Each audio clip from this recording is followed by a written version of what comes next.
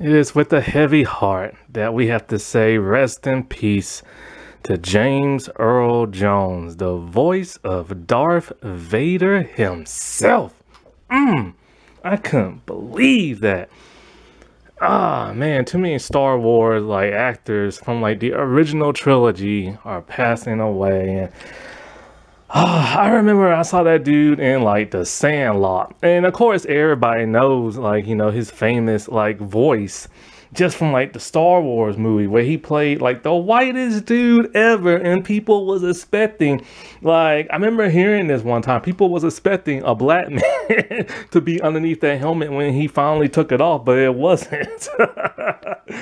Oh man, this dude is a true legend in Hollywood, and he should have got more acting roles. I remember he had a show in the 90s that got canceled way too early. It was a show that was like ahead of its time. It was too real for the network and everything.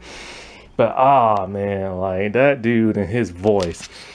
So may he rest in peace. Man, and he was Mufasa, man.